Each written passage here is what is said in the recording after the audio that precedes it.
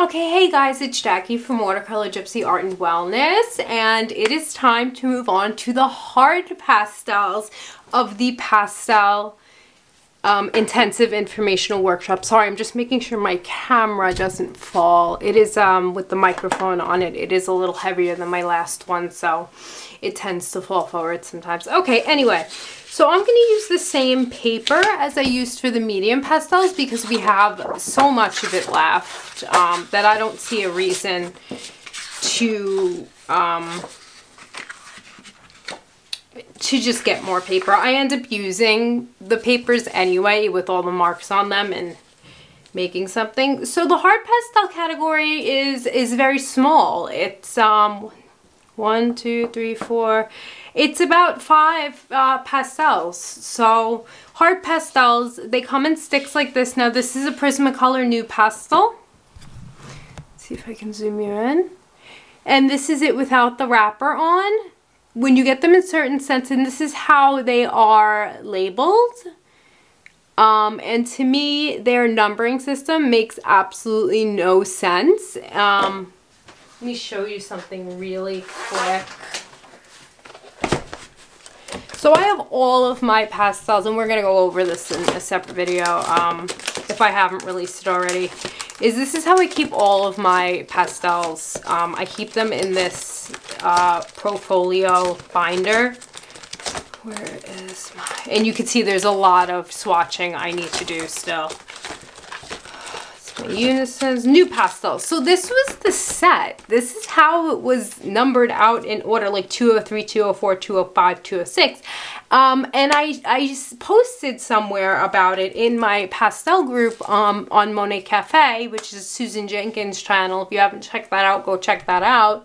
And I was like, why does this make no sense? And she pointed out to me that it makes more sense if you look on the last number. So the last number on this one is 8, so it's 248. So 248 would be somewhere around here. And if I look at like 7, 8, 9, like I get it, like 8, this is green, 8, this is green, 8, this is green, 8, this is green, 8, this is green, 8, this is green, 8, this is a dark green, 8, this is green, you know, so to me, it made a little bit more sense, but they're numbering like 8, this is green, this is also green. So all the 8s are greenish in color. But the chart that Dakota Pastel sent me in order of like 203, 204, 205, 206, like you would think it would be organized. So that's just something I wanted to point out to you.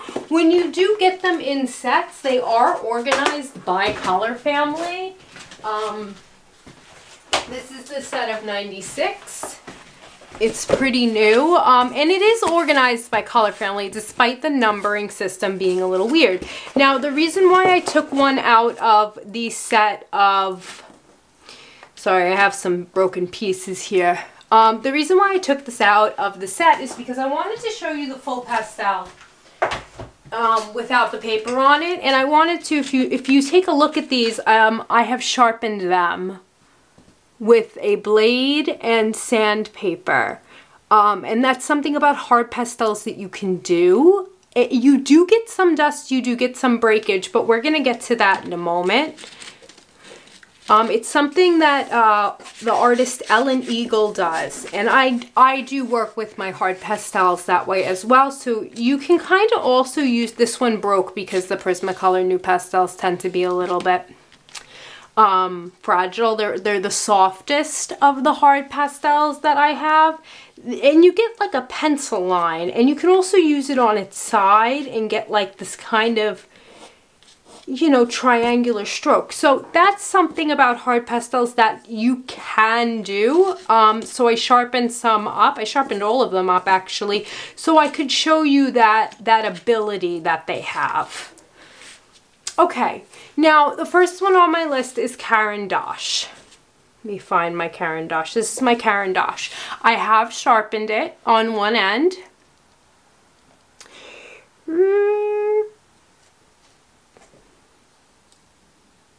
There we go. So I have sharpened it on one end. It does say Caran d'Ache here. It says Pastel Cube by Caran d'Ache 7800-811. So I'm gonna break this because it's too big to work with. And I'm gonna make some marks like we would. And you could see already that it's totally different from the softer or medium pastels. Like this is just different. This is made for detail. Like look at those lines I'm getting. This doesn't distribute. You can barely see this on the white paper.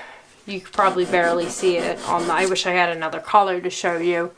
But it's hard. It doesn't come off as easily. Even on the sanded paper, it doesn't come off as easily. So they're great for underpaintings, and that's why when I advise beginners to get started and they're really confused, is to for financial reasons and for painting reasons, I tell people make sure you get at least a 12 set of new pastels, preferably the 24, because they're really great for blocking in and doing an underpainting. And you can take your little oh, that was dirty. Your little pipe foam insulation that's not dirty and doesn't dirty your colors. Let's see if we can see the color over this. You see how it's very textured. It doesn't distribute much, and this is holding up. Now I want to show you the point, because it can also be used as a pencil, and this can save you money in the long run if you sharpen them correctly. The way you have to sharpen them is you have to use a fresh blade. You have to go across the holes, pastel, and then you take a piece of sandpaper, just regular pencil sharpening sandpaper, and you rub in a circular, like, while you're moving your pastel in circular motion. It took me like 5 minutes to do them all. So you can use them like this,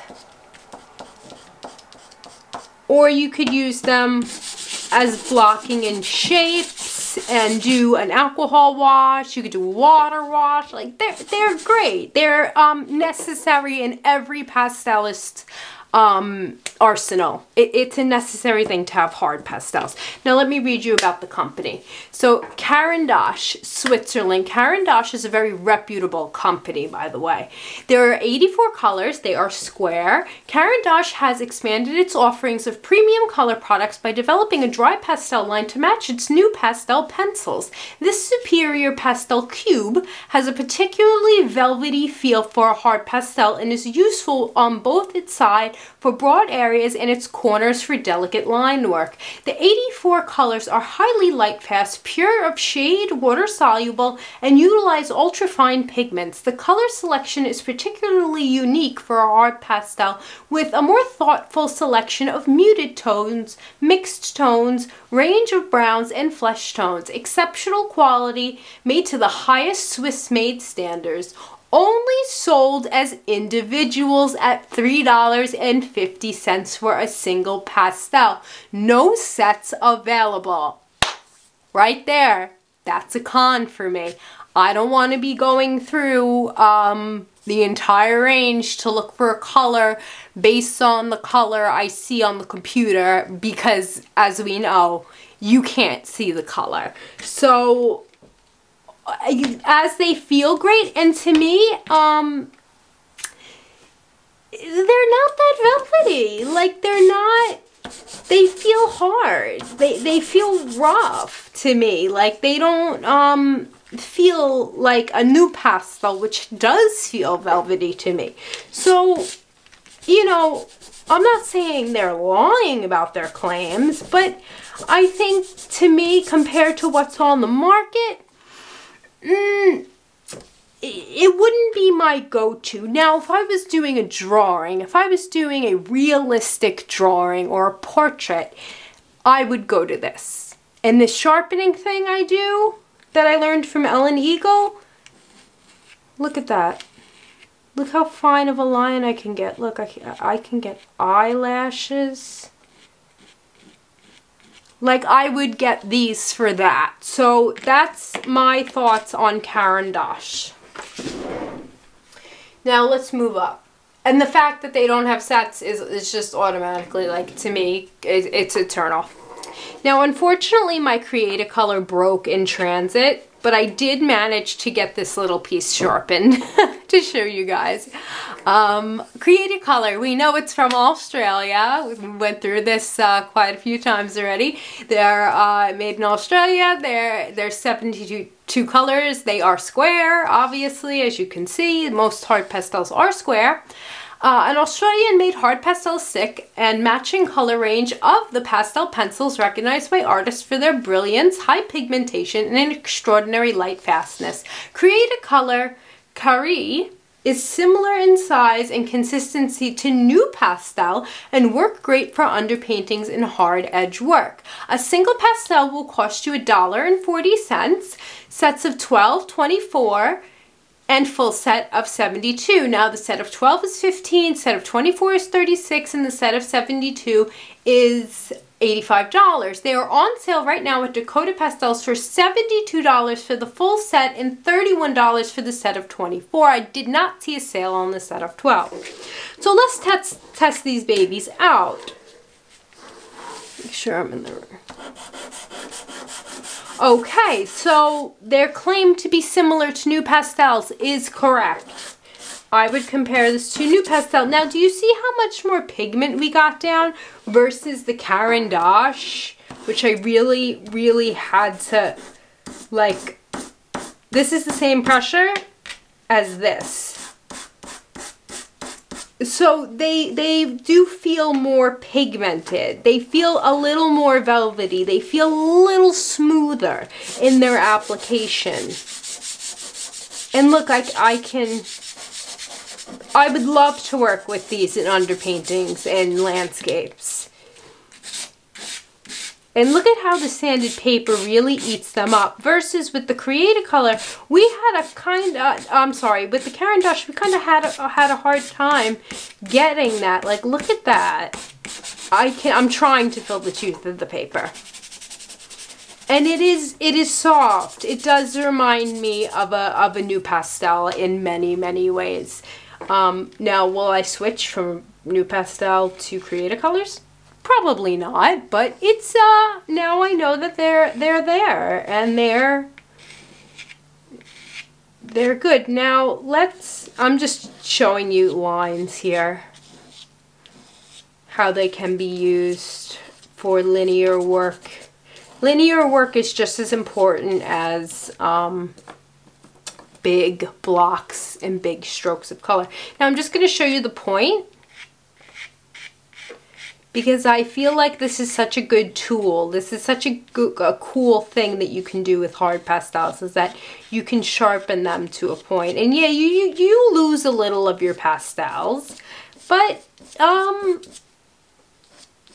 it's worth it. It's not, you don't lose that much.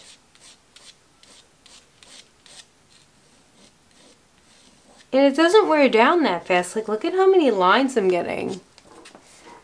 So that's the Create-A-Color. I enjoyed that. I liked that. Okay, now let's move on to the Faber-Castell Polychromos Pastels. Now, they do have a line of Polychromos pencils that is really great. I don't know why they would call their pastels Polychromos and their pencils, but like their regular pencils.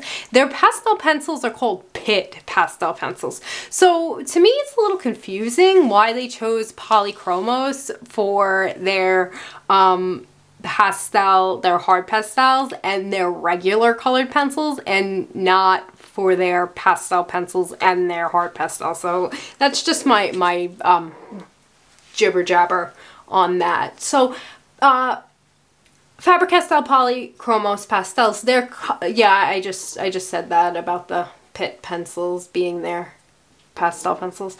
They're made in Germany. There's 60 in their set. This is the semi-hard pastel that has 60 extremely light, fast, and vivid colors. They have great intensity and a broad color spectrum, including a nice range of darks. While both smooth and soft enough for easy coverage, polychromos are hard enough to do fine line work. I do not see them for individual sale, only in sets. Sets of 12, 24, 36, ranging from $29 to $85, and the full set of 60 will run you $130. So, let's move up. I did sharpen this as well, so I'm going to break this now that you have seen the whole thing. And when I was sharpening it, something weird happened. It was just like, felt like it was fighting me. Well, I did it backwards this time, guys. I started on the sanded paper.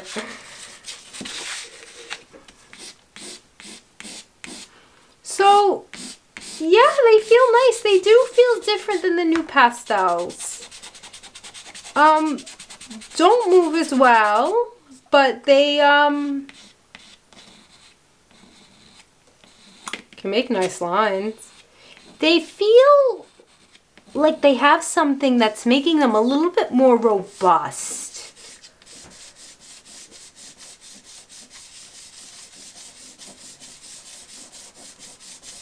Now this is on the smooth side. I'm trying to see if I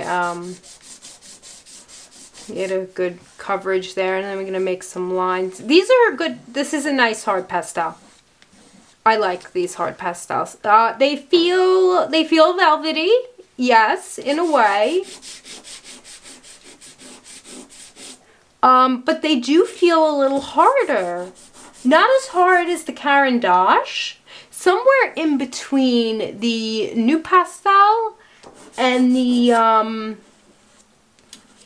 Caran d'Ache. So they are a little more robust. They work amazing as a hard pastel. A hard pastel is a hard pastel, guys. It's not like soft pastels. There's not like that much of a comparison, except for that Caran d'Ache one, which was really odd. Now this is the point.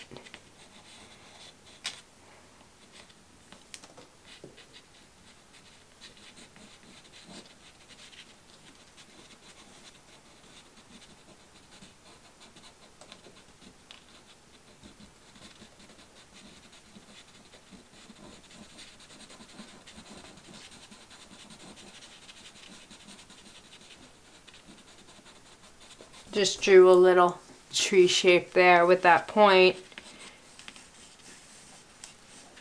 So I love sharpening them to a point. I don't know, that was like one of the best things I ever learned from like Ellen Eagle. I've learned so many things just from reading her books and watching her on New Masters Academy, but that was one of my favorite things. So let me do it this way now, because let me see if I can fit this. Yeah, because we're getting a little full on our paper. Alright, so Faber-Castell. Thumbs up. Love it. Like it. Would buy it. Okay, now let's get to the big boys. Prismacolor NuPastels. Prismacolor NuPastels have been a favorite of pastel artists. Majority of pastel artists use Prismacolor NuPastel, and this is it without the paper on. Sometimes they come with paper, and this is it with the paper and the sharpened edge. Now I hate the paper. Like, taking this paper off is a struggle for sure. We'll find out if my set of 12, when it arrives, when we do the unboxing in the tutorial, if there's like some glue or something on here. It's just so annoying to take off. So when you buy them individually, they used to not have paper, and then some point they decided to add paper, and I'm like, pfft, like, why, Prismacolor? And it does cause them to break and crack when you take the paper off. So I don't know if you can see this, but there is glue. I can feel the glue. You see that? Like, That's the only con. Now, because of this, would I stop using them? Absolutely not. I buy them in sets. But look at what happened to my new pastel because I took the paper off. It just fell into pieces. So, they are made in Mexico. There's 96 colors in their range. A favorite by majority of pastel artists. I have yet to follow or find a pastel artist that doesn't have NuPastels in their arsenal. They are for sure the most popular hard pastel on the market. This semi-hard pastel works well for underpainting, sketching, and for detail work where a line or hard edge is necessary. An individual pastel will only cost you $1.60. Sets of 12, 24, 36, and 48 ranging from $19 to $70. A full set of 96 is 130 at Dakota Pastels, but I think I got mine at Blick for about $90, and sometimes they show up on Amazon even more affordably. They do come wrapped in paper when you buy them individually, but not in the sets. They have color numbering system that makes absolutely no sense, which we went over, but they also have names for their colors. They have fantastic quality at an affordable price. Okay, so I'm not going to break my big stick. I just wanted to show you that this is the size they are and that they're absolutely lovely. So they are softer than most hard pastels. So let's start with just a chunk. So I'm not pressing hard at all, and this is the Canson, and look at how it's coming off. And let me make some lines. Like, this just feels like a soft pastel would, but it's acting like a hard pastel. I hope that makes sense. It's absolutely, oh, I just love NuPastels. So if you asked me which pastel to buy, especially for the price, go for NuPastels for sure. Now, are any of the other ones like bad? No, I like the Faber-Castell, and I really like the Create-A-Color. Honestly, Create-A-Color would be second, Faber-Castell would be third, and Caran d'Ache would be last. Only because I didn't like that hardness. So they blend beautifully. They're perfect for underpaintings. I've used them for underpaintings for years now. I just look at how they come off on the sanded paper without me even like touching. Look at how they blend. Like, oh, I'm biased. I know I shouldn't be biased while I'm doing these reviews, but I am a pastel artist. So like, guys, like I gotta tell you what I actually think. And I can make fantastic line work with them. They're good for sky holes. I'm gonna do the little pointed side now. Look at that fine line. So even though they're soft and they feel soft, they can make beautiful fine lines whether you sharpen them or not. So let's go here now.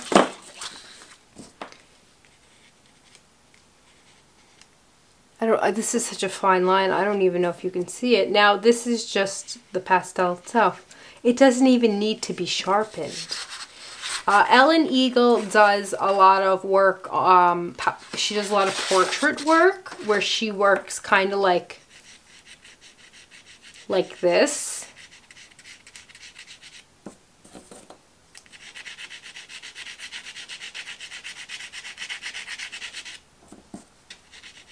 So she sharpens because she likes the shape. So, like, you can see that fine line? I can get such detail, like that little highlight in the eyes. Or fur. Like where the fur is up close on an animal. Or maybe if there's a detail in a leaf, in a landscape, or grasses. I always use my NuPastels in the beginning of my painting and at the end of my painting. So I love NuPastels. I think they are, for the value and for their quality, I think they are the best hard pastels that you could go for. So, you know, and I'm going to repeat that when I go and do the next video when I'm done with this huge series of how to get started in pastels with high quality pastels at a affordable range of less than $100. So, all right, that's pretty much all for the actual hard pastels. I do have one more thing to mention to you before you go, and it's not technically a hard pastel, but it is something that is valuable to know about, and it is something that is good for drawing. It's good. It comes in colors. It comes in like a set that has like these colors and that sanguine color that people like to sketch in. They're perfect for sketching, they're perfect for drawing, they're perfect for preliminary work. And they may, I haven't used them in my pastel paintings, I'm going to be completely honest, but I use them in other things. So these are Canson crayons. They have wax in them.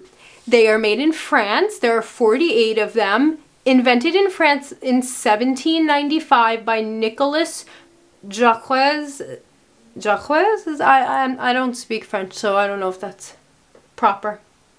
Canson, especially for drawing and sketching, Canson crayons are made from a blend of natural pigments, kaolin clay, and graphite.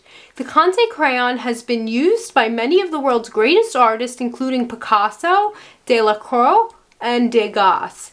The rich, vivid colors of Canson crayon mixed together nicely and a range of effects can be consistently produced. They are well suited for use on newsprint, Bristol, toned paper, or heavy grain surfaces. Their rich opacity makes them ideal for work on darker papers, and their quality ensures the longevity of your drawings. Canson crayons are waxier and much firmer than soft pastels, so they produce a little dust and are easy to control. Sharpen Canson crayons to a chisel tip with a sanded pad for detail work, or drag them flat on their sides for various shading techniques on larger areas. Their unique shape allows for the sticks to be broken for easier use. Select sets like landscape, portrait, and sketching. Single Canson crayon will cost you $3.66. A set of 4 basic sketching colors for $3.51, which doesn't make sense to me that one of them is the price of a set of 4. Sets of 12 and 24 at $18 and $38, and the full set of 48 at $60. So this is one I sharpened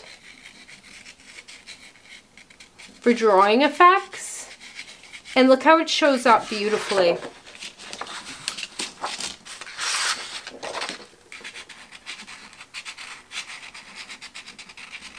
So I'm just using the point here to show you how it shows up on the paper, and it doesn't feel like a soft pastel, a hard pastel I mean. It does resemble the feeling of a soft pastel, but it is not a it's not a soft pastel. Now I'm gonna break my red just so I can show you. Like, you hear that on the wax, on the sanded paper. Like, it's firmer. It's a different type of drawing medium, but it is something to have in your arsenal. Almost like it's as important to me as charcoal is. So I wanted to show it to you.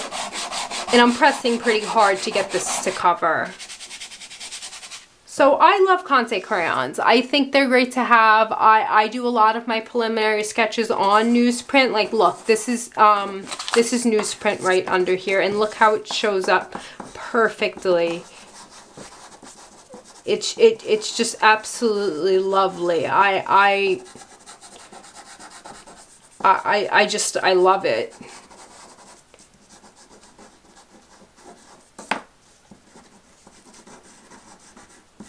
I could sketch with these for days, and my camera is probably about to tell me it's a half hour in a few seconds. So if you lose me, I'll be right back just to say goodbye, because that's all I got for you, really. Okay, I stopped recording before my camera did, just to say goodbye to you guys. So those are the hard pastels. I hope you got a lot out of this, as always. One day if you want a video on sharpening these, like to a point, leave it in the comments below. Let me know and we'll go over sharpening them to a point in a safe way. The way that you sharpen them, you cannot get hurt. If you like this video and you like this series, please subscribe to my channel, share it with other people, give it a thumbs up, leave me a comment below, let me know what you think. I'm really enjoying doing this for you, and I'm enjoying it. I'm enjoying sharing it. I love supplies and I love doing reviews, so this is just my jam. Next we have paper and boards. So that's going to be really exciting. I haven't decided if we're going to do it up on the easel or down here so I can zoom in so you could really see the textures of the paper. And I had recently gotten my hands on a pack of Hannah Mule Ingress. This is a very affordable, very like kind of flimsy type of paper that's meant for like studies and stuff, but it has a weird texture. Like this Canson Mi-Teintes has a honeycomb texture. The Ingress has a linear texture. So we're gonna check that out, and we're gonna go through all of the papers: Velour, Art Spectrum Smooth, Pastel Premier, different grits of Uart. We're probably going to do a whole video on Uart itself at some point, because I did contact Uart and they were nice enough to send me some stuff. So we're going to go over those things. We're going to go over the difference between paper and boards, and why you would want your pastel paper boarded, and all that wonderful, great, delicious information to help you on your pastel journey. So I hope you enjoyed this, as always, and I will see you guys soon. Ciao for now.